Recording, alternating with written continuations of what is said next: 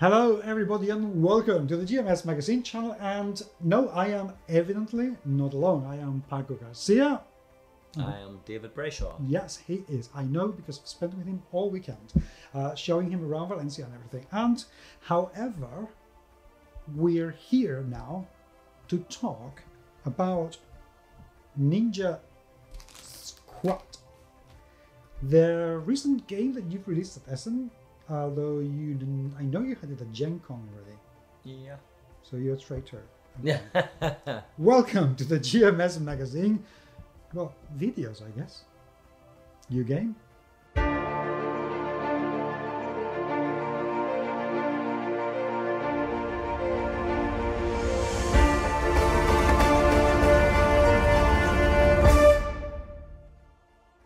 Backspindle game, as you know, if you follow the channel, and if you haven't, what are you waiting for? Please do subscribe now. Thank you very much indeed for subscribing.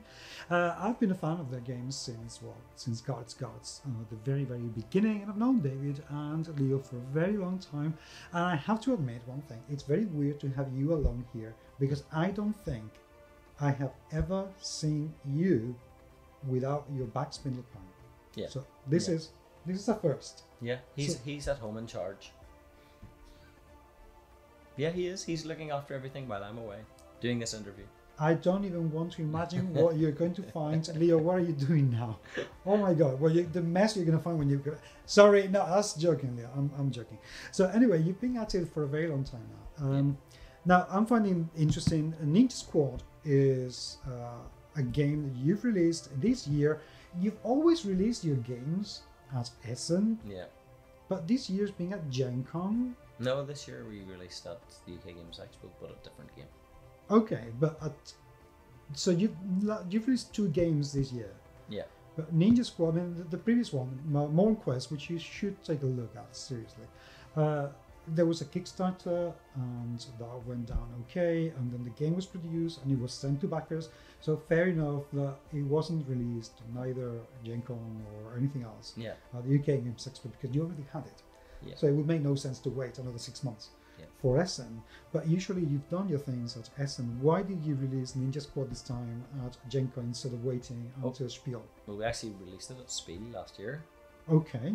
So then it was taken by Asmodee America for Gen Con, and then they sold out of it at Gen Con. So this is your 2018 release, not your 2019? Yeah, but it only hit America this year. That's why I was confused. Yeah. Because I thought that this is the game that you released this year at Spiel. No, it's Spiel this year. We didn't release any games because we had Morn Quest from the UK Games Expo. Gotcha. That's what happens. People, no. Get lost. I'm not being an idiot. I just didn't go to Gen Con, and I didn't go to the UK Games Expo, and I haven't gone to Spiel this year either, so I'm a little bit out of the loop. Yeah, but you went to Dragon Meet. I did, but you weren't there. No. So that's why Dragon Meet wasn't as good as it could have been. It's still pretty cool though. It's amazing. Yeah. It's amazing. Anyway, we're here to ask, we've gathered here together to ask about Ninja Squad, because I know very little about it except that it has got some soda pop minis. Yeah. Which is pretty cool. By the way, viewers of different denominations, if you see me looking at my phone, I'm not trying to be rude at all, but unfortunately I am without my husband recording this, which means that I have to rely on my tasty little phone to control all the camera work, which means that I need to look at the screen so I can see what I'm doing, otherwise. So anyway, this is the second game you release with minis. Is it the second time you play with soda pop, or this is the first time that you play with soda pop minis? Well, basically the game came to us by the designer Jan Yegerov, and we, let's say, polished the game a little bit, made it a little bit more strategic, a little bit more family friendly. And at that stage he had basically a board and a timing system, which was fun and pressurized, and not everybody liked it, but it was still quite a nice little game which we saw potential in. Okay. So when we redesigned and repolished the game to make it learn the game and then play the you know, a player versus player version of it, which obviously wasn't in the initial idea that he had presented to us. And then we thought about how do we polish this game. So, you know, obviously visually you want it to feel and look like it should play. Yeah. So we come up with the idea of the little. He already had the idea of the lights and so on, but we come up with the idea of the little, you know, the actually light tiles on the board with the clear cubes. So even in dim light, it gives you the idea that you're actually passing through a lit area of a city street, and this is like going through a city rooftops to you know, deal away with the Shogun. And then we obviously had, at that time, we had a partnership with Ninja Division and Soda Pop in America, who have done the Ninja All-Stars. And basically we approached them and said, look, you know, we're thinking about doing this game, but we think these would be a very nice fit aesthetically for the game. And they are. So we agreed that they would make a guest appearance in the game, and hence every game comes with 4 Ninja All-Stars. So you get to play the various little characters there from Ninja All-Stars in a game that's totally unconnected with what Ninja All-Stars do. So I suppose in essence somebody could have a Ninja All-Star mini of their own, and they could bring it along and put it into the game and play their own version of it if they wanted to. Okay. Well, I don't really have a clue what the game's all about, other than it has ninjas and it's got Soda Pop, and that I'm likely to like it because I tend to like their games. So firstly, I think we need to take a look at what's inside the box, so you can. This is going to. Oh my god! This is a first. This is the first time that I'm going to do an unboxing. Because for those of you who are not familiar with the unboxings I do, I very rarely take a look at what's inside the box before I open it. So the reaction that you get from me is actually pretty genuine. You know, this time is the first time I'm going to do an unboxing in front of the publisher, which adds a new layer of pressure. Probably on you, because you know me well enough to know that I'm not going to say, I'm not going to shut up if I say I see something I don't like. As long as we get the plastic off, it's always a good start. Well, yes, that's the game. The game comes with cards, right? Cards and minis and tiles. Okay, that's the test of fire. Yeah. If I can open the cards easily or not. Yeah. If maybe. I can open the cards easily, then the game is very good. Well, it's a bit like this. If a man still has his own teeth, Yeah. many things are possible. Like cracking nuts. Yeah. What were you thinking? Eating chocolate. Yeah. Well, you can do that without teeth. No, you have to suck it then. The problem with that It is melts in your mouth. Yeah. Okay, right. This could, just so you know, viewers, it could go down into a very weird conversation in the next 5 minutes. Don't worry about it, we're fine. You, maybe. Okay, the box is actually a little bit thicker than the usual box. This is pretty good. I like it. Okay. Thank you. It's the printing is solid. It's very, very sharp indeed. You can see from there, viewers, the colors are very vivid. Everything is, there's nothing that's pixelated or anything, which is very good. And the theme I like a lot. These 4 little guys are very cute. Indeed, the rules. Okay. Big font, which I like. This may be a little bit not contrasting enough for some people with color blindness, but okay. We do try to accommodate the colorblind audience as well. Okay. I think it's important. Yes, that might be a little bit too light, but they will just say that's a very light grey. Yeah. More often than not. See, this that size, it's easier. Yeah. To see. I do like the size of most things in here, which is nice. I do like the use of the bold lettering to highlight a few things and underlining. Yeah. To highlight a few things. Well, I think I mean, when we put our games out to, you know, players and reviewers, often in this day and age, reviewers have so many games to review that they scan the rules, and I think it's important that you put things in the rules that if they're going to scan the rules, jump out at them. Yeah, I agree. Because scanning a rule book for a game can do it a terrible injustice. So I think it's important not just for the players, but also for the reviewers, because that could be the buzz about the game, and if they miss that, you know, they don't want to go back and reshoot a video and say, well, actually, I should have picked up on this. So we try to highlight those things in the rules. That's a very good idea. I mean, even if it's just for the public, mainly for the public, because they're the ones who are going to play the game most. So I think that's excellent. I have to say, I do like the clean layout that you have. Everything seems to have enough space to breathe. Maybe a little bit too close in here, but those are just nitpicky things that Leo will be shouting at the screen because he's a professional graphic designer, and that's he doesn't care what I think, which is fair enough. Now we have. Is this? That's the board. That's a board piece. That's one board piece. One board piece. Okay, so just one board piece. Good, because I thought it was going to be. Yeah. Okay, so actually this is quite thick. I like it. Very solid, and it hurts when you hit yourself with it, which is as it should be, and it's double-sided. Yeah. I like the cartography quite a lot. There's a Japanese garden type idea on one side and rooftops. That's good. Of the same cityscape on the other. That's pretty good. Okay, I like that. Quite a lot. Cheats, we have one set of cheats. Now, don't tell me this is the first player. It is. Yes! It's your shirt. That's your throwing star, which I have seen games where it has been thrown. You see, this is the sort of game that if you had kickstarted it, you could say stretch goal will give you a real shuriken. Yeah, well, that would be dangerous, but yeah. But fun. You can get rubber shurikens. They can be thrown in. They may put your eye out, but they'll not kill you. But the fun is you can have another eye, so that's okay. You still have chance. Okay, this is the same thickness as the board, which is very good because it's it makes it really. This is really. I mean, I would have to make quite an effort to bend this and destroy it, and I don't have any reasons to do it. Don't do that. No, I'm not going to do it. But if you wanted to do it, you would have to make quite an effort. So that's good. And when it falls on it doesn't break, which is very good. The cheats do come out quite nicely. Yeah. Which is very good because that way they're not going to bring the whole thing with it. And then we have 1, 2, 3, 4, 5, 6, 7. 7 boards.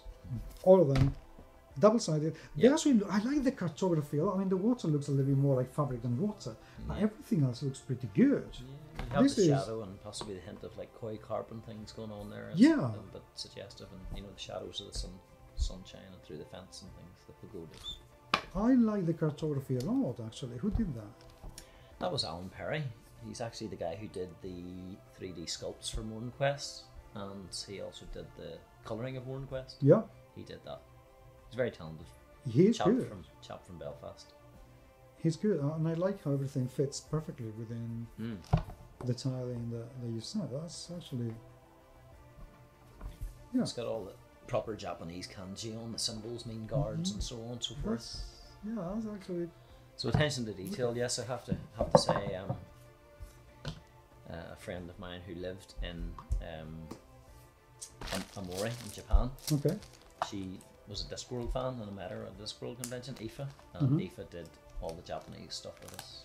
Very cool. The game is actually named after Aomori in the theme. Okay. If you read about Aomori, it's the Blue Forest, and if you saw on the back of player board on this side, you've got the Blue Forest at the end. That's your end goal when you're escaping. So it's it was nice to do a game based on where she lived as a sort of little thank you. That's very nice. That's a very nice touch indeed.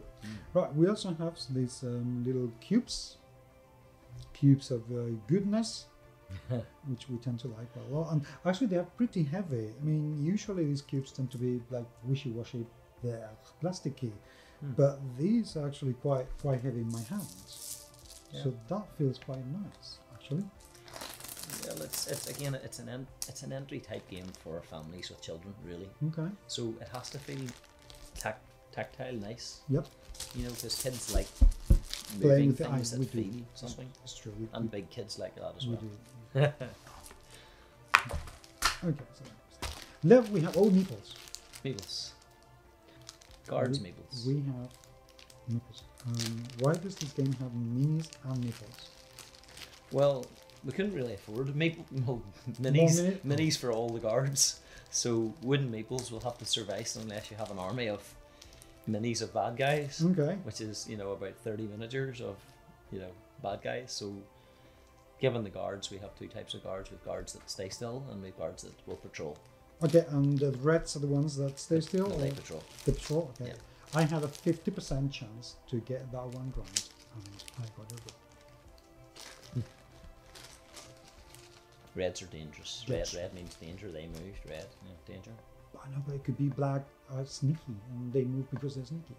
No, they're black because they're hiding in the shadows, so you don't see them.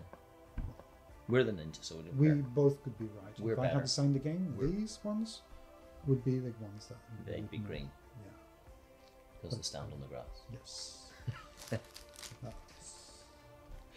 Seems that's probably true. Like a ghillie suit. You can't see them. We've never designed a game, but if we did, it would be the greenest game ever. Right, and let's go elsewhere. By the way, yes, I am leaving minis until the very end. Get over it. Keep watching. Card deck number 1. Okay, these are going to be very easy to open, so this is going to be an absolutely fantastic game. Look. Okay, let me just get a camera. Listen to this. Listen. No, exactly. No noise. There is no groaning with frustration. Yeah. How amazing is that? Slick opening. Yeah, I like it. We do try. Right, I like that they are laminated, and the thickness is actually not too bad. Yeah. So that's pretty okay. I think there might be just about enough space in the box to keep this when you sleeve them, although not horizontally. I think this is a bit too tight. So if you sleeve the cards, they're not going to fit in there. So this separator may have to go away. That's sort of to hold them in place a little bit. Yeah. Because once you put the boards and the rulebook on top, they stay in there. Yeah, not when you sleeve them. No. When you sleeve them, there will not be enough space on the side. Let me show you, the viewers. There will not be enough space in here, and they will come up like another like card sleeves. third. Yeah. It will come out about that's that okay. much, give or take. Yeah. So it will be hard. That's something that most game designers and publishers, it's very hard for you guys to think about and do it. Yeah. The taxonomy of the card is actually pretty good. There's no language dependency that I can see. No. And it's just they're all in symbol. Yeah, and I presume that this is going to be the symbols of where they can move and in what direction. Yeah. See, clever. And now I prompted him on that one. Oh. You didn't open these cards? No, because they're different, of course. Sorry. I have to wait. Yeah, because they're more amusing cards. Yeah. Okay. They've got images as opposed to movement. But I'm finding this one difficult to open. That's just because you haven't found the overlap, which looks like it's... I don't know. Exactly. The overlap is. He does. It's somewhere. I know what it is. There it is. It's on the side. It's on the side. But I cannot get to it. So this game is suffering now. No, it wasn't. So I just have to break it. It wasn't a problem. I just had to break. I'm sorry, this game was not play tested enough after production. Yeah. Plastic string. And then you have little you have kitty cats. Yes. Cats. You have a gong. Broken boards. That invalidates one of the movements, evidently. Stops somebody in the track. That's a samurai. I like the samurai. Kind of dangerous. And look at the geisha. That's a geisha girl who you just don't want her to see you because she raised the alarm. Okay. We can guess what that is. That's somebody sleeping. That's a sleeping guard, yes. This is correct. Yeah, but I don't the see... Spanish guard, he's asleep. Yeah, well, they all are, believe me. Yeah, he's not wrong. I'm missing the silhouette in here. A lot of information about this. Because it's really to do with symbolism and darkness in the evening. It's shadows what you see. Yeah. That's the outline of what you would make out. Okay. Then we have the shuriken. Yes, these are weapons cards. Oh, and the nunchaku. Do you know that I can use these? Do I know how to use them? Yeah. Yes. I learned how to use them. Also, Yeah. I bet you do The better metal than I ones do. are good when they hit you in the back. I know. I had I had some wooden ones, and I did hit myself in different parts of my body when I was learning, Yeah. and it hurts like hell. I have wooden ones too. All I say is check the string regularly. Yes. Oh, well, I have one with chain. I did try to learn how to use these, tonfa, and that wasn't that successful. Yeah, it's quite a good weapon. I did, use it in the police force in England at times. I just Their wasn't very. buttons are simple. I just wasn't very good at it at being spectacular, and it went all over the No, place. So anyway, so we have lance, and we have some arrows. flaming arrow. Yes. That's good. And we have a breathing straw, reed, whatever. Yeah. And then we have A some water wine. glass. Oh, it's water. Yeah. And then a whistle. Mm-hmm. These actually are pretty good. I like it. Oh, a kite. Kite? Isn't this a kite? No, that's an aerial runway. It could be. See, the image shows them coming down off a roof. Oh, I see. Yeah. That's clever. Thank you. Again, it was Alan Perry did the artwork on this as well. That's good. Yeah. You That's a get them with blowpipe. the blowpipe, yeah. Nasty. I love the barrels.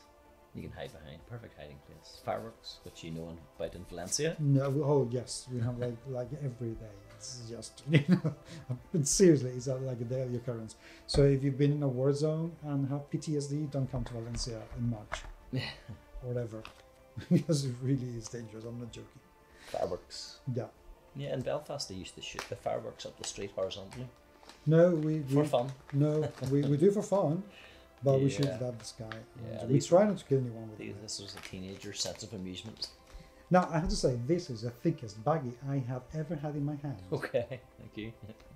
This To is protect. worth mentioning. This is to protect the little minis. Worth mentioning. Yeah. And now we have the little minis that are absolutely adorably cute, Yeah. as you could expect. Chibi style minis. Yes, I like this. Let me put them here and see if the other camera is going to pick them a little bit better. No, I need to. I will show you later in photographs. Don't you worry about that, viewers. But these are actually super little cute things. Oops. No. We have an arrow with erectile dysfunction. That's fine. Oh dear. He's fine now. He's cured. I know. Well, you just have to, He's called Kyagra. Kyagra. He's fine. Welcome to my life. And then a few baggies, which is always a very welcome addition. Yes. So anything. We feel this is really important. Yes. So so far, I have to say, so good for this game.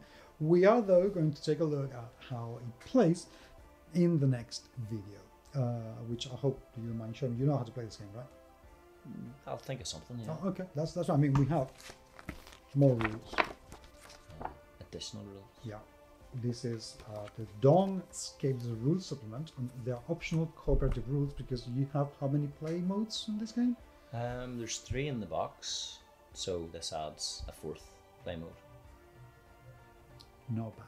Not bad at all. So tune in, please do subscribe, and don't go away because we are going to release the how to play video in next to no time. So subscribe so you can actually click on the little bell button so you get a notification when we upload videos, and that way you will never ever miss another of the absolutely awesome video that we make with our friends Disney.